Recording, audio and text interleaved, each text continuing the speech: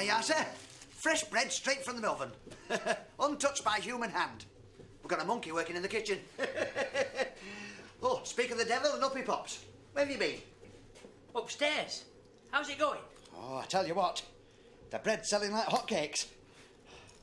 Homemade jam's not doing so well, though. I think that daffodil flavour might have been a bit of a mistake. Ugh. How are you doing upstairs, anyway? I'm running out of flour. I'm not surprised. You've got a couple of pounds on your face. What shall I do? I'd wash it if I was you. No, I mean about the flour. You better go and make some more. We're running short of bread. Right. Oh, excuse me. Hello, Bun and Son. Hello, Bun here. I just thought I'd give you a ring to make sure you're coping all right. Oh, yes, we're managing fine, thank you. It's Mr. Bun. As long as you're all right. You are looking after my watch, though, aren't you? Oh, yes, I'm taking good care of that. Well, goodbye, then. Bye, then. Come on. Now, I'll show you one more time. You put the grain in here. It goes down the centre shaft to the stones below. There it grinds it, and then you have it. What? Flour. Finest quality, freshly ground wheat. It's a very clever idea. I wonder who thought of it. Don't know. Probably some ancestor of Mr. Bun's. It was very good of him to let us look after the mill while he's away. Ah, well, you see, he knew it was in safe hands. He could tell that I'd got white fingers. Pardon? Well, you see, gardeners have green fingers, millers have white fingers. What kind have I got? Fish. Thanks. Oh, here, come on. Come and help me with this. Right, you ready? Oh, steady, steady. Oh, to me. To you. No, to you then. To me then. To you. To me. To you. Steady, steady, steady. You know, put it in. Right. That's it. That'll do nicely. Now, while that's doing, I'll take you down and show you how to bake bread. I haven't got time to learn how to make bread. Well, never mind. I'll just show you the rudiments. I don't want to see the rudiments, thank you very much. Can't we stick to bread making instead? Hey, can I have a look? Yeah, It's very nice. it is very nice. Can I have a hold? No, you can't. This is a very valuable antique, this, and it's been entrusted to me. I can't let any Tom, Dick or Barry mess with it. I wasn't going to mess with it. Anyway, how am I going to know when the flour's ready if I haven't got a watch? Well, what's happened to yours? My what? Your watch? The one I gave you for your birthday. The one that tells time underwater. If you mean the one that only tells time underwater, it's at home in the bath. Typical. Well, OK then, but very careful. It's very expensive. Not to mention the sentimental value. Sentimental value? I told you not to mention that. Be very careful with it. Mr. Bun's a very nice man, but if anything happens to that, he'll go loopy. Oh. Here, while that's doing, I think it's time for a cup of tea. And it's your turn to put the kettle on. Come on. In a minute.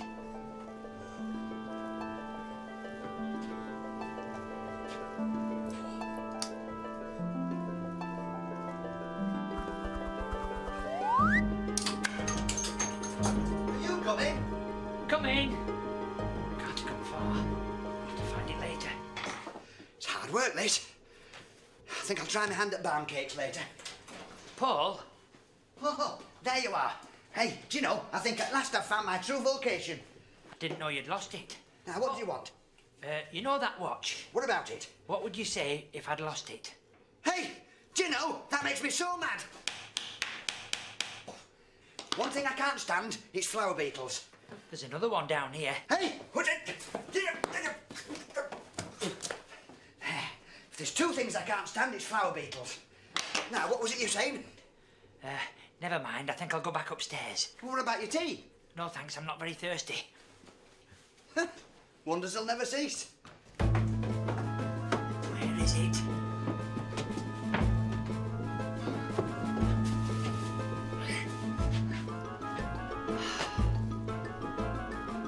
There it is.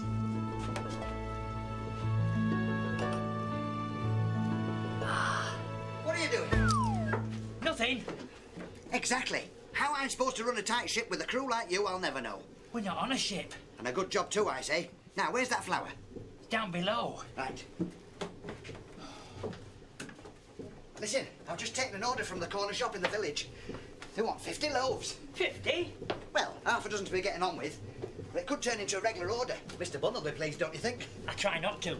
Just as well. Leave the thinking to me. We're going to have to step up production. We're going to need at least, 10 bags an hour out the mill. How many? 10. We'll never get 10 bags an hour. It's not fast enough. Well, not at the moment, but I've been thinking. The mill sails are turned by the wind, right? Right. So what's the best way you would say to get wind? Eat baked beans? I still say it'll never work. Of course it will. Now get cranking. Me? Well, you don't expect me to do it, do you? I'll be far too busy. Doing what? Well, I'll be grinding corn and making flour and stuff. Now get cranking. Yes, it's working. I told you it would. Now get it up to 10 revolutions a minute, then keep the speed constant. If anything comes up, I'll be inside. If anything comes up, it'll be my dinner. Stop moaning. The exercise will do you good. Oh, and I better have Mr. Bunn's watch. Now give it to me. I'm afraid I can't give it to you. Why not? Nothing's happened to it, has it? No. It's just I'll need it to let me know when I've reached 10 revolutions a minute. Of course you will. Hey, nice to see you entering in the spirit of things. Well, I'll just have to use my expertise as a miller to get me through. Keep up the good work. Ooh, that was close.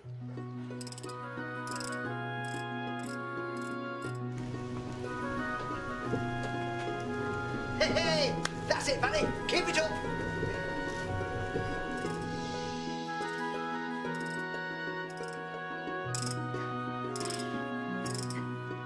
Right, you can stop now. Have you finished? Yes, for the time being. Now I want you to take some sacks into the mill for me. Oh, and I'll take that watch again. I'll bring it with me. Well, why don't you take it now? Well, you wouldn't want to get it covered in flour, would you?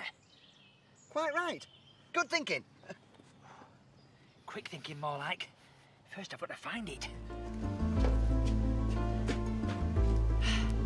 Well, if the mountain won't come to Mohammed must go somewhere else.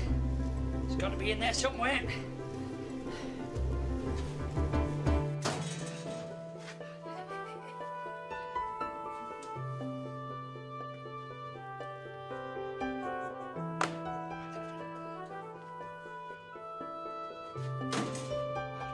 Steady.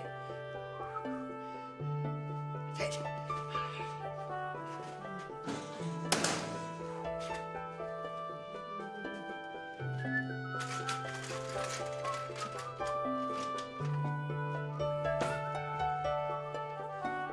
Corner shop. That's it. Now for my country bloomers.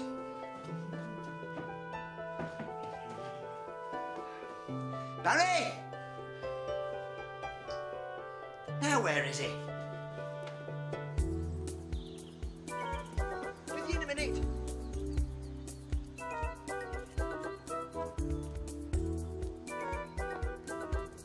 Barry! Oh dear. What have you done?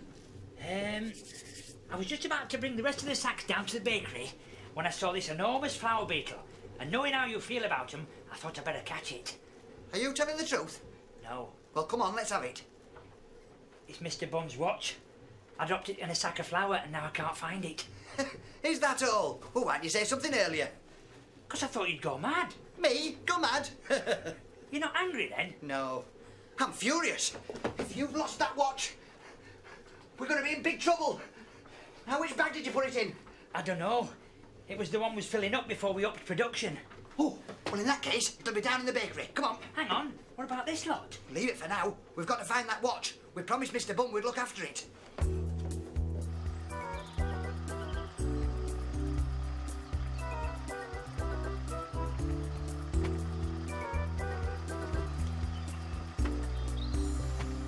Well, there's one customer you've lost for us. Me? Yes, you. Never mind, we've got more important things to do.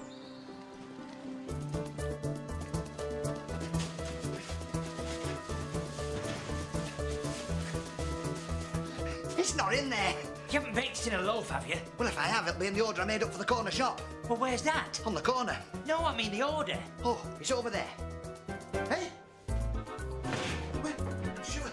That's it. Oh, no. She must have picked it up already. Well, now what we're gonna do? There's only one thing we can do. We'll have to nip down the corner shop and pray they haven't sold any. Right. Good. They're all here. I'll keep her talking while you check the bread. Right. Good afternoon. I was just passing the shop and I thought I'd pop in. What can I get you? Oh, I don't know. Let's have a think. Something from down here, I think. What exactly from that? What's he doing? Oh, pay no attention to him. He's just bread listening. It's his hobby, you know. Well, can he do it somewhere else, please? People want to eat those. Quite right. Barry, put it down. But you said... No, I didn't.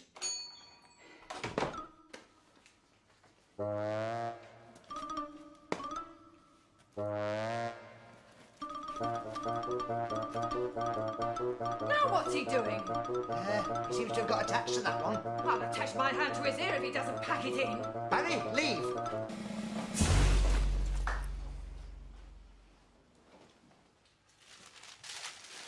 Nice day for it.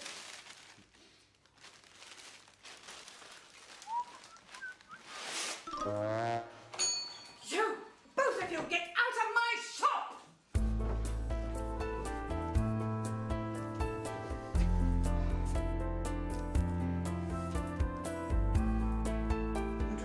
Ah, Chuckle. Oh, hello. I got a phone call from the village shop. Simple misunderstanding, that's all. Apparently, you and your assistant were in there acting rather oddly, so thought I'd pop back to see if you were managing all right. Oddly? Oh, yes, that but my assistant is good at acting oddly.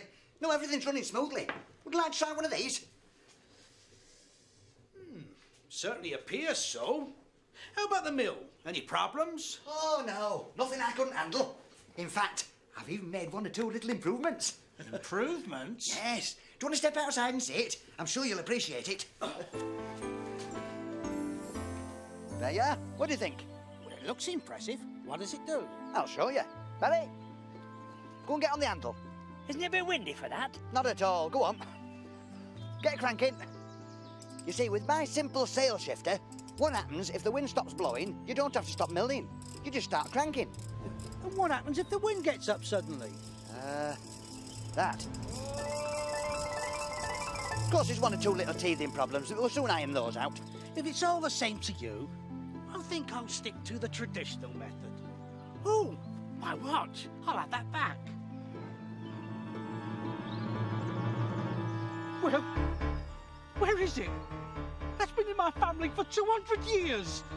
Well, there's a very simple explanation. Tell him, Barry. Me?